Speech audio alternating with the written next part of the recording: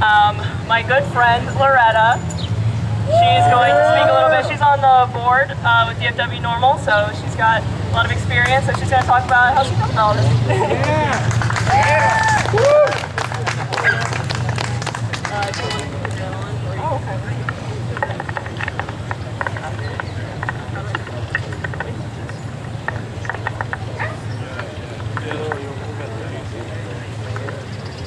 Come back over here.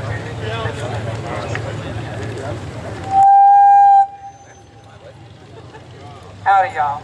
I'm Loretta Labrada, the Director of Finance for DFW NORML, and I want to welcome all of you out here and thank you for coming. Yeah! How many of you out here have ever been arrested for a marijuana-related offense? You don't have to raise your hand, but I'm sure there's several. Okay, raise your hand. Yeah!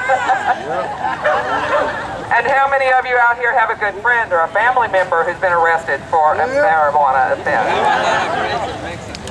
And how many of you, when you pull up to a stop sign and that you see that cop car pull up behind you or beside you, kind of get a little bit of a queasy feeling instead of feeling protected and served? Yeah. That's too damn many. They say everything's bigger in Texas. We brag about it all the time, but that's not necessarily a good thing. Texas is second in the nation for arrest for marijuana-related offenses. 75,000 people were arrested in 2010, 5 years ago, for such offenses.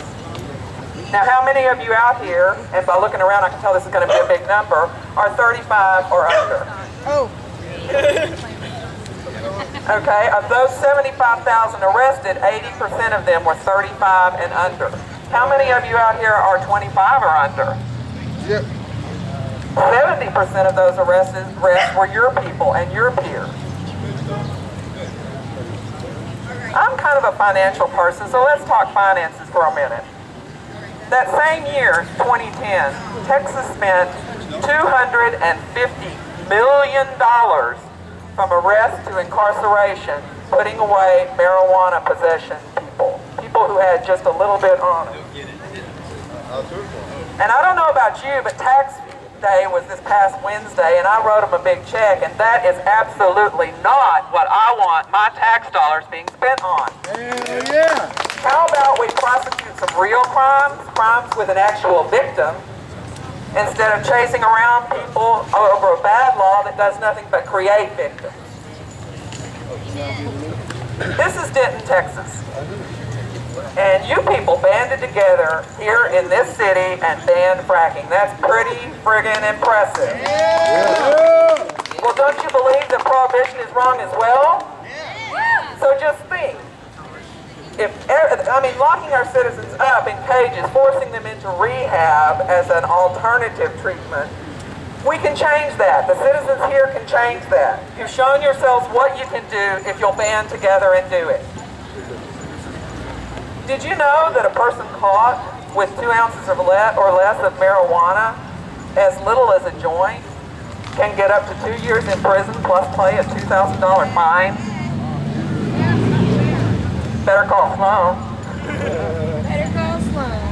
And if you're carrying around edibles or tinctures or concentrates of some sort, you can be subject to 2 years in state prison. Ridiculous. Remember your Texas government, though. This is where you come in. This is a stupid law. Now imagine speaking out about cannabis. Some of you are kind of looking at us and going, wow, that's kind of interesting. They stand up on a lawn and they talk to a bunch of people about cannabis. What's going to happen to them when you do that? Well, the truth of the matter is nothing. Remember your Texas government. We cannot change laws in this state by petition. We cannot change laws in this state by just voting for a law. You have to contact your representatives, and we've hit on that here today.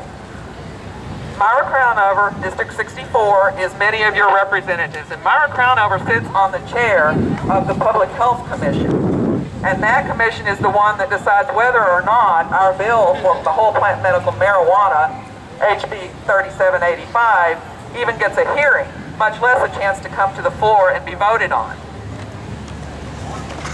If everyone today in the sound of my voice would look up Myra Crownover's number, look up your representative's number, and call them and tell them that we want the laws changed, I think it would make a big difference, don't you? Yep. Now more than ever before, we have a chance. Till the end of May, Congress is in session in Austin, and we have a chance to make a difference. So I want you people to look it up. Do who represents me. Call your representatives. Email them. Write them. Do all of the above. Tell them to support HB 5107 for the decriminalization of marijuana. Tell them to support HB 3785. We are sick and tired of having our neighbors move to Colorado because they can't get the help that they need here. Let's bring our families home. Let's keep our families from having to move to other states to get the life-saving medicine that they need. The time is now. We need you to make those calls. We need to be able to help people who have PTSD, who have cancer, people like my mom who has Alzheimer's.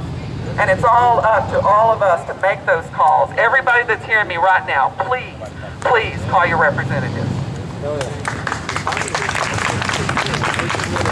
Now, DFW NORML is one of the premier organizations in Texas, in the country even, for reforming marijuana laws. And I see that Denton can be the same thing.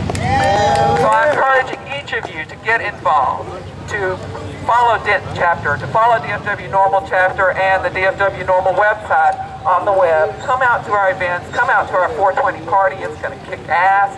Come out to our march. You will not regret it. It's one of the most fun things you can do while making a difference. Herb's the word. Stay normal, y'all.